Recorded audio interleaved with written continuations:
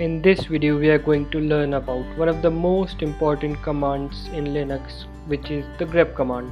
Grep stands for Global Search for Regular Expressions and Print Matching Lines. It is available in most Linux and Unix operating systems, and it is a very powerful tool. Further any delays, let's jump right into the practical applications of the grep command. First, let us take a look at a file which we have, data1.txt. We see that it contains 7 lines. My name is Shubham Pal, I'm a software engineer, I like Linux, grep command is awesome, cat command is okay, I use Mac operating system, I like internet. Now let us try to find the word Linux in this data1.txt. We just have to type grep and then the name of the string that we are trying to find, and then the name of the file, which is data1.txt. We see that it prints the line which contains the word Linux. It is the third line. Now let us, if we use -n as an option, it will also print the line number of the line on which the word is present. We see that it has printed here 3. That is, the Linux word exists in the third line of the file. Also want to print a few lines before the line in which our text is present. In that case we can use -b option.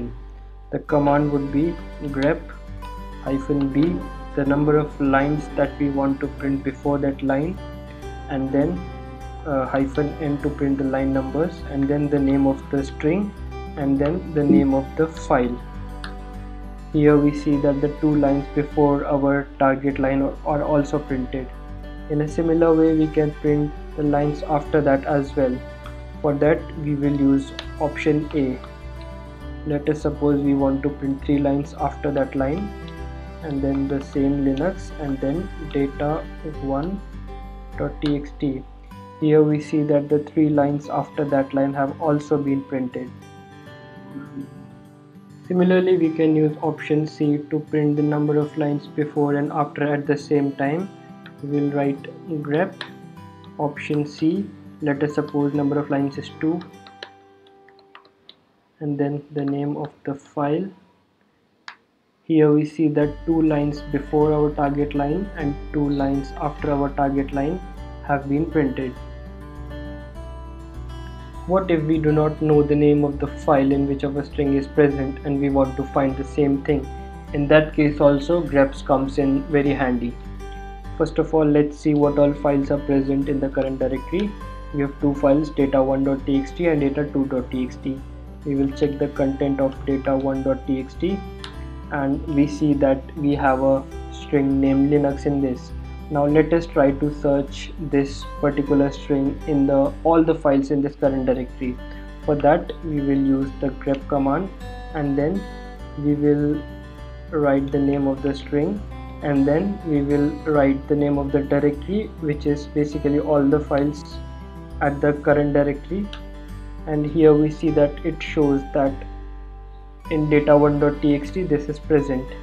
Similarly, we can also print the line number by specifying -n. Here we see that it is present in data1.txt at line number 3, and this is the line in which our string Linux is present. What if we want to search the string in the subdirectories and all the files in the subdirectories in a directory? In that case also we can use -r command to search recursively. For example, at present let us check the name of the directory. We are in the test directory, and the contents in this directory are these 2 files, data1.txt and data2.txt. Let us go back a step behind, and now we are on the parent of the test directory.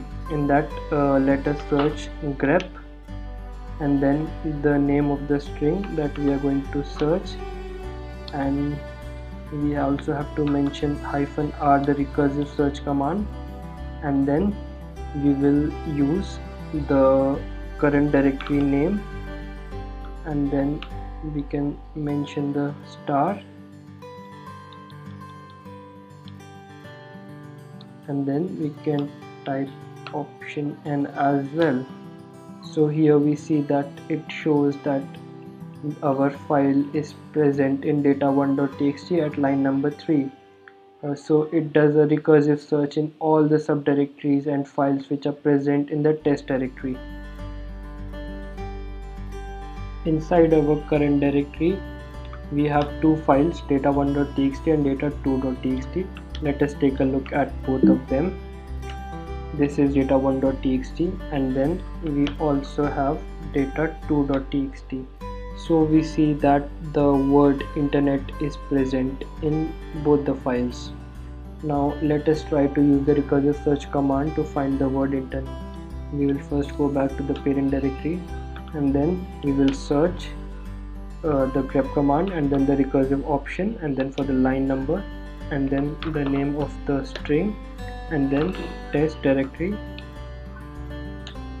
Now here we see that it prints that internet word is present in both the files. In the data1.txt it is present in the last line, that is the 7th line, and in data2.txt it is present in 3rd line. If you liked watching this video, do click on the like and the subscribe button. Thank you.